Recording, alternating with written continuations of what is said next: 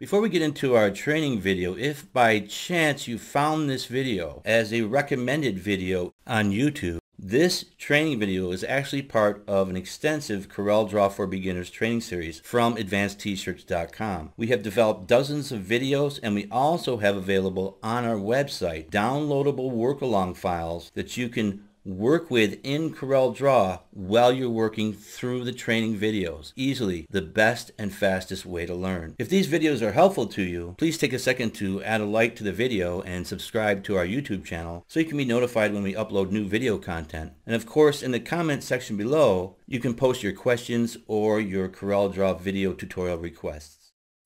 In the last couple of sessions, we took a look at the soccer ball trace, the text trace, and the logo trace. In this session, we're going to look at tracing the lion's head.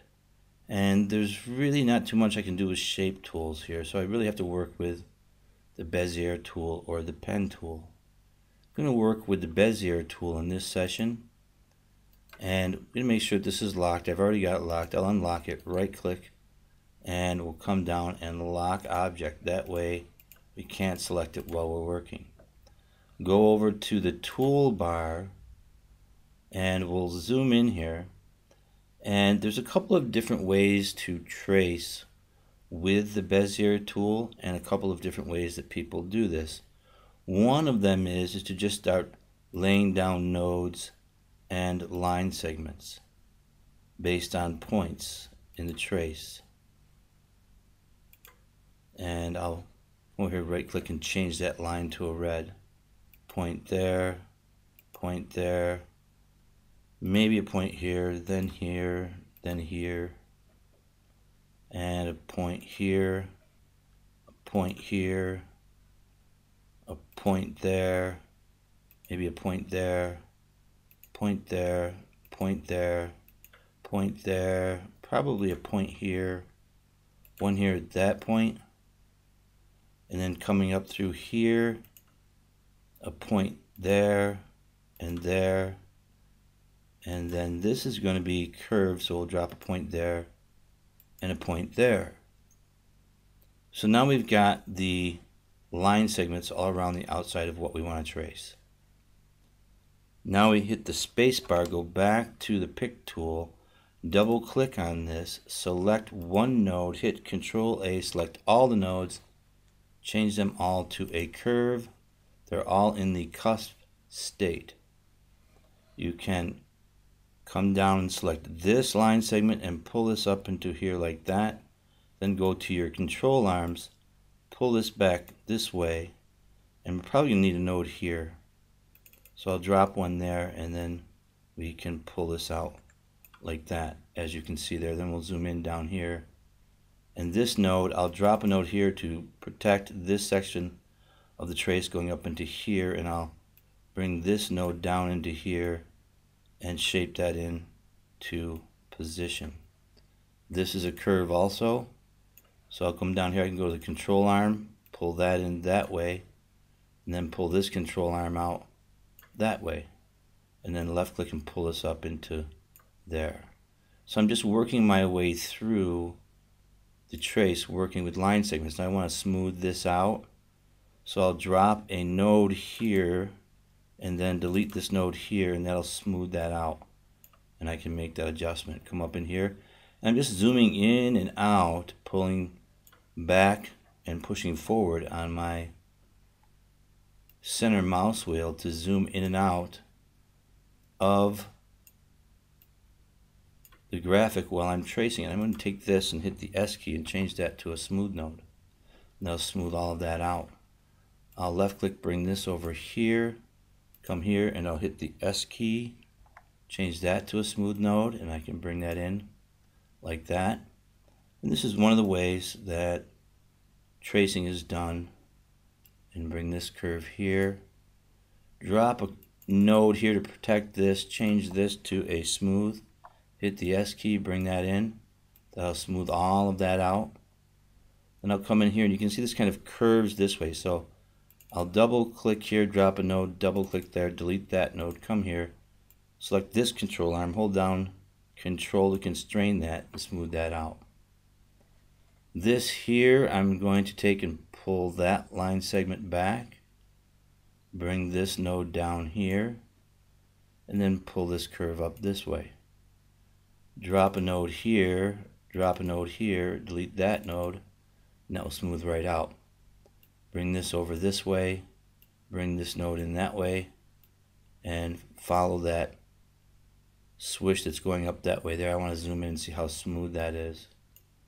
Bring this down here maybe a bit. Drop a node here, delete this, that'll smooth out. Maybe bring another node in. That'll be smooth by default. Change this to smooth. Select S key, now that's smooth. And that's nice there, that goes right in where we want to. Come here and we'll take this control arm, pull it down this way, this one up that way, and just working around the outline of the lion's head. I'm going to drop a node here and bring it down this way. Change this to a smooth node with an S. Smooth that right out. You can see how you can just select nodes and change them. Go to this control arm, pull this down that way. That'll go in there. Come in here, make sure that this node is set up correctly. Take the line, pull it out that way. You can see how this is working. Take this line segment and curve it right into there. Everything's a curve, so it's very easy to work with. Just select the line segment. Come here, select that, hit the S key, change it to smooth. Come here and line segment, pull that in that way. Pull this out here.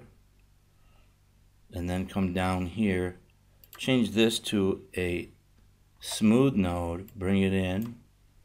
And I can pull this back this way. Bring that over that way. And we're almost done here. Pull this out here. And we can take this line segment and pull it out there. Might want to take the control arm here and just pull this back in a little bit here. And look here and see what we've got. We'll take this control arm, pull that up into there a little bit. Coming off that smooth node. Maybe bring this in a little bit there. So that's one method for tracing with the Bezier tool, one of the methods that we use. And we get through that pretty quickly. Now, we can also go through this by hand. I'm not going to trace every object because this is just the techniques that we would use. Now we did that. Now we could also go with the Bezier tool and start, let's say up here at this point, left click, pull this out so that's going to create a curved or a curved state line. Come up here, pull in that way, and we're following the direction of the path. I'm going to hit C here, change that to a cusp. I'm going to come over here and right click on a red so I can see as I'm working. Come back, select this node, which is symmetrical, and make an adjustment with that because the Bezier tool is interactive. Come back to the Bezier tool, double click, and this point will be changed to a curve. Pull that down that way, and I'm holding down Alt to bring that down here and reposition that just a little bit. Go to the C key, make that a cusp and pull that out. Zoom in, come down, pull this out this way. Hold down Alt, bring that right about there, pull that out a little bit more. Come down all the way down here, start pulling out right to about there, change to the cusp. Come up into here, pull that in, then go to a cusp, pull down that way. And now I'm working with the Bezier tool around. Now that cusp didn't take. So I'll double click on that and that will change that to a cusp, that node. Hold down here, hold down, pull here, come here, pull down, and you can get very fast with this with some practice either way. Either technique that you decide that you're more comfortable with. And I'll come down here and drop my node here, pull, follow that curve, hit C, change to a cusp, come down here, pull that out, hit C, change to a cusp. Now you can see what I'm doing with the controller. I'm following this direction going through this curve. So I'll come up into here and then pull that out. And I can go with my Alt key and reposition that a little bit right about where I'd want it, which would be probably right there. Pull that back in a little bit. Then come down here, pull this in again. Now, since I'm working with the Bezier tool, I can come over to this node, pull this back this way a little bit, bring this out that way. Click off, I'll be back on the Bezier tool, come down here, hold down C, come up this way, come up through here, and we can see that. Then I can zoom out, zoom in, come right into here, pull that right out, hit the C key, cusp, bring it back this way, come here to the C key, cusp, bring it back that way, come up through here and through here. And one thing you want to be careful of, don't make these nodes too close together. You'll see what happens when that happens. It doesn't work very well. You want to make sure you have space for your control arms because you don't want them overlapping like this. It'll make a mess. I'll hit Control Z, click off, Control Z to go back, and I'll come over here, just pull that out like that. Maybe Alt, bring that down a little bit interactively, holding down the Alt key, set that node there, go to C for cusp, change direction, and then I can come up through here, and then I'll come through this way, and here I'm just going to come in like that, come out that way. I don't want to go too far there because I'm going to go into another curve area here, and I can come back, click on this node, and bring this in here a little bit and smooth that out just a bit. Click off, I'll be back to the Bezier tool. Then I'll come to, say, right about here, left click, pull back, C key, change that to a cusp, come up to my starting node, pull that down, and here I've done the trace working with the Bezier tool interactively. And then if there's anything I need to tweak, I can just go back to that and make some adjustments. And this is very close. So a couple of different tracing methods working with the Bezier tool, and we can see how we would do that. Now I would do that for all of the objects in the lion. First do the black background, then after the black background I'd go on and trace the blue that I have, and then there's 1, 2, 3 objects that would also be black. Go to the pick tool here and we'll take this, and you can see I already combined this, but I'll hit Control Z and I'll just right click and go to break curve apart, and then we're going to go to view and wireframe, and I'm just going to select this, shift this and this, and I'll just cut these, go back to view and enhanced, and I'll just paste these in and change them to black. Now what I would have done, and we saw the technique, so I'm not going to go through the whole trace here. Those 2 techniques you can work with, whichever works best for you.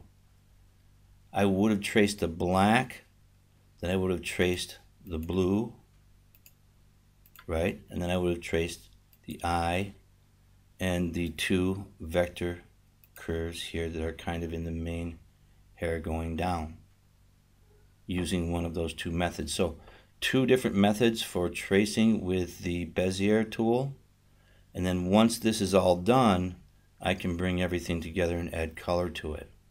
If I left click and I've got just no fill and the red outlines from my tracing, if I want to, I'll go through, select the black, hold down shift, select that, select this, select the face, select the chin, select the eye, because I know they're going to be one color.